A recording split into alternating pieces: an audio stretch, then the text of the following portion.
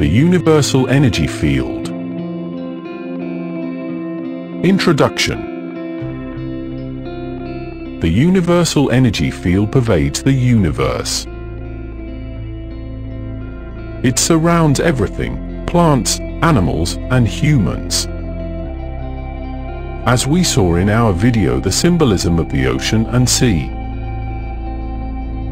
We cannot perceive this using our 5 senses, and indeed the only people able to perceive its structure are clairvoyants. Humans, plants, and animals are surrounded by this field, and waves of energy rush towards us, but also flow back like ripples in a pond, taking our thoughts with them. The waves that flow to the shore of our bodies are both used by our bodies as the source of power, but also create our physical body. The waves and chakras. The field supplies power via our chakras. The energy pours in through the core of the chakra, reaches the spine via its stalk, then flows along the tiny pathways which are connected with the physical nervous system. It finally returns to the chakras, moving outward in spirals through the periphery of the petals, in a constant intake and outflow. There is thus a connection between the aura, which is essentially spiritual, and the physical body, something we explore in our video, the concept of the aura and the symbol of the island. The chakras are sometimes compared to flowers, in that to a clairvoyant's eye, they appear to have layered petals, but really these are actually smaller vortices. See our video, the symbolism of chakras and flowers. There seems to be some discussion on the spin direction. Some believe that chakras spin in a clockwise direction in order to release energy out of the body, and spin in an anti-clockwise direction in order to pull energy from the external world into our being. Others say the direction of spin depends on the frequency of chakric vibrations. But a weak or non-spinning chakra indicates a blockage. The chakras also reveal a person's quality of consciousness and degree of personal development and abilities. In a simple, rather undeveloped person, the chakras will be small in size, slow in movement, dull in color, and coarse in texture. In a more intelligent, responsive, and sensitive person, they will be brighter, of finer texture, and with a more rapid movement. And in an awakened individual who makes full use of his powers, they become coruscating whirlpools of color and light. The various levels of the aura. If we take Mrs. Dora van Gelder Koens as our source, the aura can only be perceived by a clairvoyant. Furthermore, if we use her book The Personal Aura, the levels of the aura were not seen by her. As some orderly progress of physical layers, like the layers of an onion.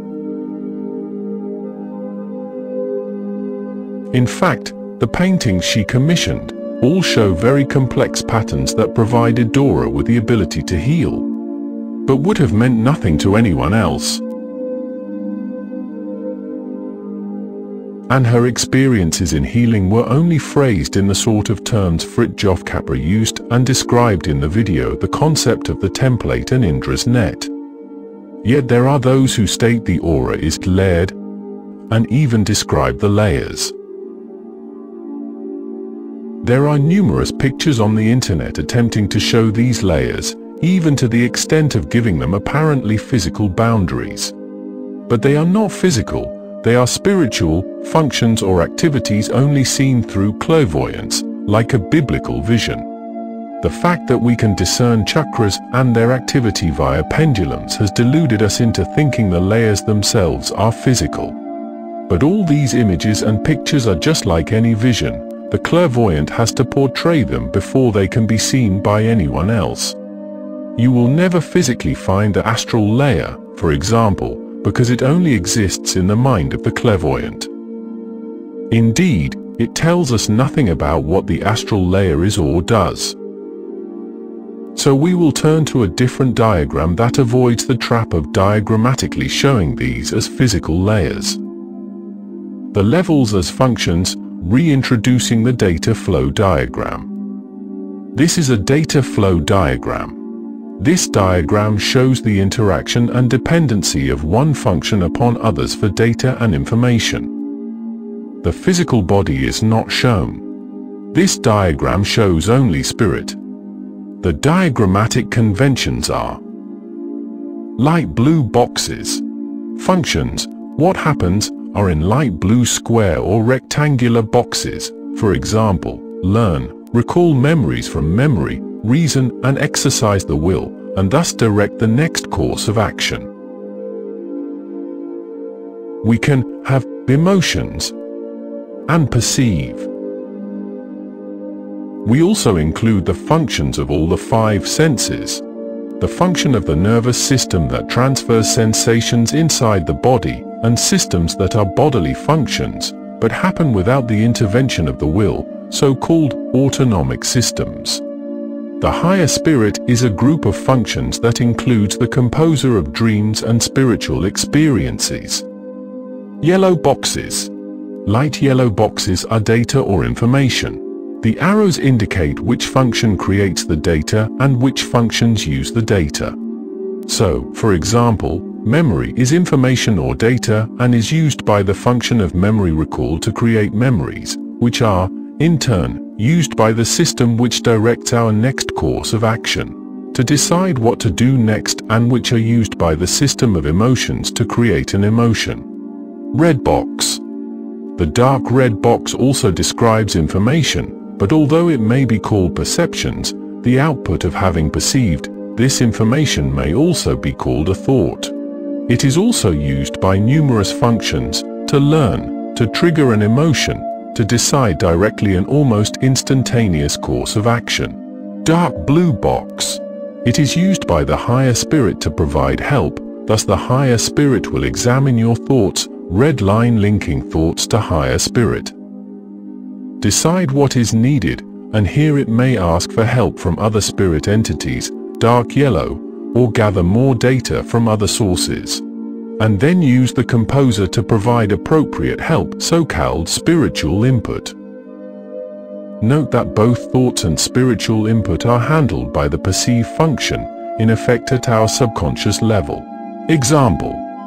So maybe we are writing a book and we have up until a certain point used our memory to direct our course of action. But then we get stuck and decide to have a rest and think about it. The thoughts reach our higher spirit. The higher spirit looks around for data that matches our need, and the composer creates an answer. And our subconscious receives the inspiration it was searching for. The correlation between data flow diagram and the levels. The etheric level. To the clairvoyant, the etheric body looks like a luminous web of fine bright lines of force. The etheric level represents the physical body, muscles, tissues, bones, and so on, and the clairvoyant is seeing the sensations. Emotional layer. This layer represents emotions and feelings, both the function and data and information generated. To a clairvoyant, the spiritual picture can be all colors of the rainbow, or can be muddy colored during times of emotional stress. As we can see from the diagram, emotions affect everything. They fill our thoughts, affect our direction system, get stored in memory, and can be recalled. We learn by assessing the strength of emotion attached to an experience. Over the years, humanity has produced a great deal of smog or debris in the emotional atmosphere. Our idea of a rational mind is fictional, because our mind is constantly connected with our emotions. The emotions feed back and affect our health. Show a child frightening images and the memory will live with them, affecting their actions and their health.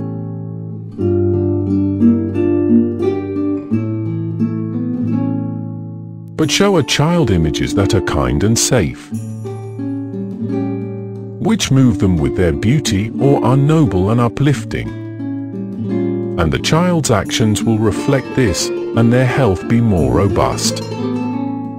A sensitive, trusting, warm and loving person may also become the victim of other people's emotional disturbances. As such, we would do well to protect the vulnerable from the people who are themselves damaged. Mental layer. The next layer is called the mental layer. All the functions and data of the conscious mind, learning, memory recall, reasoning, and the will form the mental layer. And as we can see, there are aspects of the mind that play a major part in deciding what we do next. The objectives, desires and obligations. The personality and its ego. Astral layer. The conscious and unconscious mind together form the mortal souls. Functionally, we then soar up to the higher spirit and come in contact with our immortal soul, the one which survives death. The astral layer describes all our spiritual attachments to other spirit entities. These may be bodied, thus normally living, or formerly bodied and thus dead, or entities that have only ever been spirit, for example, angels. They become part of a team or a totem group of spirits that our higher spirit can call on and ask for help. Fifth layer, etheric template. The template used to mend and heal the body. The higher spirit thus has the entire blueprint of what the body should look like. Sixth layer, celestial, where unconditional love and feelings of oneness flow and can be healed with unconditional love. When strong, the person themselves may have the ability to communicate with the spirit world and receive angelic messages. Seventh layer, etheric template, represents the feeling of being one with the universe. This level is connected to the crown chakra and can be seen by the clairvoyant as gold in color. The mortal soul, emotion and health. It should be much clearer from this diagram that our mortal soul, its health and well-being is fundamentally affected by our emotions. Indeed, one could argue that we are emotional creatures, slightly affected by a rational mind. And the weaker the rational mind, the more likely chronic disturbances on the emotional level, such as continuous hostility or anxiety, fear and depression, will eventually damage the whole system. And we can see that anything that produces positive emotions that will be beneficial for our health, and one way is through stories and myths. The need for myth, the good guy, as we perceive it, does not always win. Innocent and good people can die, life can seem unfair, even cruel. We create the world we live in. It is no use blaming God, it is men we have to blame for all of life's ills. Men make war, men build houses that collapse during earthquakes. Men are cruel to animals and their fellow humans. Men steal from their fellow men, men build houses on land that floods. Build their homes near volcanoes. And over fault lines.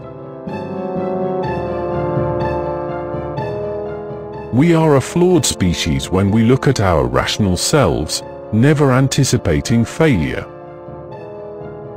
Never able to work out the effects and consequences of our actions. Victims of our own incompetence, often only motivated by money. And we are being constantly reminded of just how dangerous and incompetent we are. Climate change, nuclear disasters, medical errors and failures. Our emotions, the fear and depression these all create, could easily kill us. But a myth or story can divert us, when the underdog always wins, when wonder and magic can divert us and fill us with joy. Joseph Campbell, from The Hero with 1,000 Faces. It would not be too much to say that myth is the secret opening through which the inexhaustible energies of the cosmos pour into human cultural manifestation. Religion, philosophies, arts, the social forms of primitive and historic man, prime discoveries in science and technology, the very dreams that blister sleep, boil up from the basic magic ring of myth. Once upon a time in a dull brown world, the stained glass windows of cathedrals filled us with awe, and the beauty of cathedrals soaring to heaven, the voices of choir boys. Or festivals such as Diwali. India's Festival of Light. But now we have films like Lord of the Rings, Star Trek, Star Wars, and Harry Potter where there is a hero who wins, despite the fact he is generally a David to the Goliath of what he is up against. And we even have heroes who are young girls. The book His Dark Materials by Sir Philip Pullman has a heroine, Lyra, who is both brave and resourceful. A role model for every girl, just as George was in Enid Blyton's famous 5 books. We even have interesting pairings of heroes, the young boy Elliot who befriends E.T., the extraterrestrial. In each case, there is an often veiled villain representing the physical reality that we have every reason to want to rebel against. So myths can subconsciously alert us to actual dangers. In Jurassic Park, for example, we are being warned against genetic modification. In the movie Matrix, the warning is against artificial intelligence.